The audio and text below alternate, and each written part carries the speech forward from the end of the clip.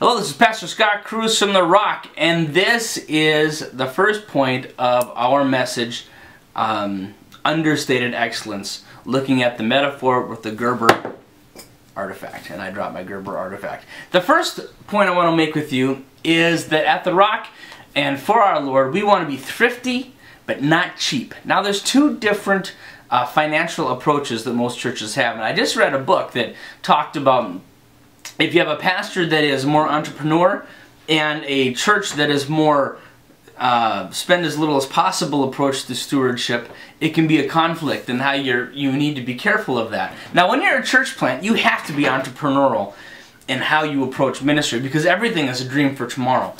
And just so you know, a good example of that is, I'm gonna grab my. A good example of that is when I first started thinking along these lines of being fascinated by the quality of something so small and so simple looking is my Leatherman. Now, this is the Leatherman TDI, and if you ever open and close this and then do it to one of the cheap ones that you'll find at the $10 one, the difference is so amazing.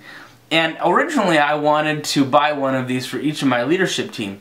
And then I realized that these are $110 each, and I can make the same point with this brilliant little tool for $10 each. And so we went $10 each, and because my leadership team right now is the whole church, because they have been with me from the very beginning, and they are so loyal and so faithful.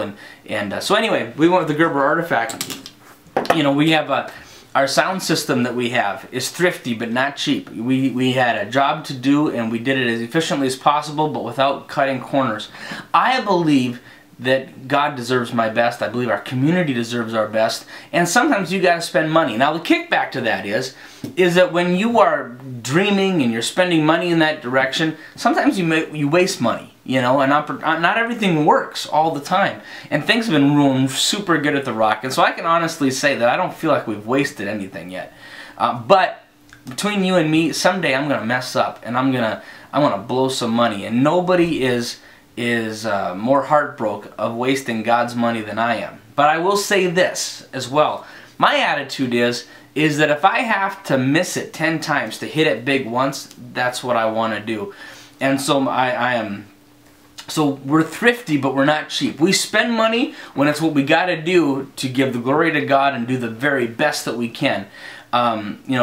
Thrifty saves money in the long term. Cheap saves money only in the short term. It costs money in the long term. You buy the wrong kind of equipment, you're just going to be fighting that equipment for as long as you have it, and then you're going to want to buy better stuff anyway. So much better to bite the bullet, buy the good stuff at the beginning, and then you have good stuff that whole time.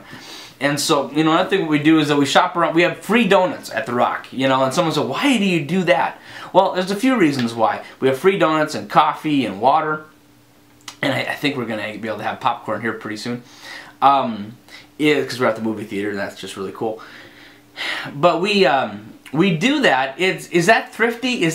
Or is it cheap? Or is it just wild spending? The reason we do it, and we believe it's thrifty, is because here are a couple of things. Number one, we want to create a culture of community. We want people to be standing around eating their donuts and chatting. Another thing, we want people to we want a culture of generosity. We want people to be open-handed all the way around. Another reason is, way back at Heartland, when I was pastoring there, we were debating whether to spend the money on donuts or not. And we were wrestling with whether money was being well spent. That's a few $100 a month to donuts and coffee for everybody. And this couple got up and they shared. And this couple had, how people kind of come to your church in clumps sometime. Well, this person brought about like 3 couples to the church. And they stood up there and they said, we were college students, we came to church, we didn't have anything, and we loved the donuts. And we came that next week, and we said, if they have powdered donuts today, this is my church. And they came, and they powdered donuts that day. And those college students, that donuts were a real draw. And I thought, and this particular family had matured to the point they're giving and tithing. Their giving alone more than pays for our donuts. That's thrifty, not cheap. Cheap would say, let's cut the donuts in half. Let's have not as good of a donut that are cheaper. But thrifty says, let's spend the money on the quality stuff believing it's going to have a bigger return later.